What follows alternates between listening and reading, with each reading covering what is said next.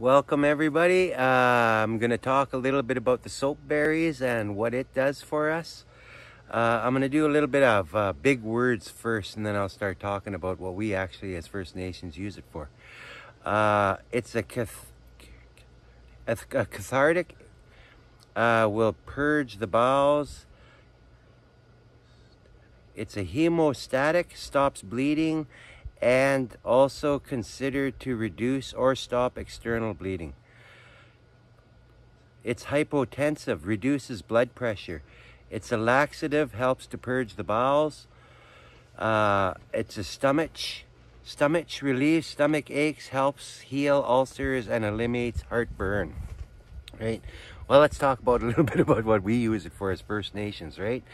It's a medicine plant for external conditions as well as internal conditions. Soapberry medicine treats a range of from poultices for broken bones, an antibody, and cures for sore eyes and venereal disease. Eating soapberries has been reported to be effective mosquito repellent. It also works too if you kind of squish it and rub it on yourself. But I find if you can't eat a lot of it, you got to kind of just take a little bit at a time and get your body kind of sweating the stuff out eventually. But if you eat too much of it right away, it's not very good for you. An infusion of dried leaves is used for a diuretic and to treat bladder and urinary infections. Dried leaves are steeped in about 1 gallon of water to make a light tea for this purpose. The leaves are usually gathered after the berries drop off. What I've also found too is a lot, like soapberries will only grow berries for so many years. So what I've been doing is I'll gather the ones that aren't giving out berries yet, and then I'll gather another bunch later on after the berries fell off of those leaves as well. Tea is used for a skin wash and as cough medicine, and you're going to make the tea out of the leaves and the branches and stuff like that. A lot of the elders, instead of doing all that tea stuff, they'll just take maybe a half a teaspoon of the berries, the jarred berries, right? Both the inner bark and the berries were used for internal cleansing as the natural chemicals found in the plant are a natural laxative when ingested. Used as a laxative, tonic, or stomach medicine, an infusion of soapberry twigs is drunk to relieve constipation as well. Right? Don't eat too much of it. It is a really well used laxative. Use soapberries for indigestion as a period. That one there, I'll just eat a couple of berries, like 3 or 4 berries out of the jar. And if they're growing around and I'm feeling upset stomach, if I'm out hiking or whatever, and I'm thirsty, I'll just pick a couple of berries, I'll eat them. Spit the shuck out though, like the outer wrapping of the berry, just squeeze it, suck the juice in and spit the rest out. If you swallow the skin and stuff, I find that you wind up with a bit of an upset stomach. So when I'm hiking or I'm thirsty, to alleviate that dryness of the mouth, I'll just squish some of the berries in my mouth and then just spit it out, right? We used it for treating digestive problems, stomach cancer, and constipation.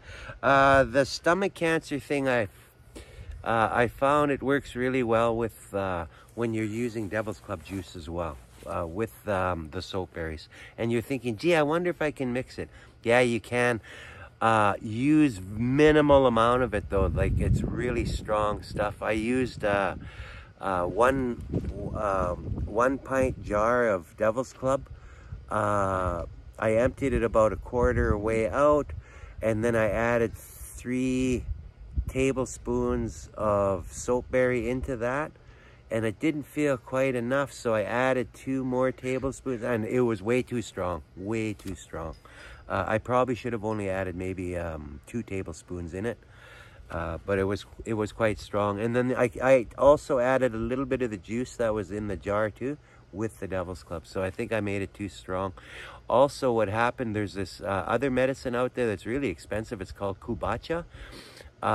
What happened was, over time, the Soapberry and Devil's Club mixing together actually formed that kubacha, right? And so it was quite strong.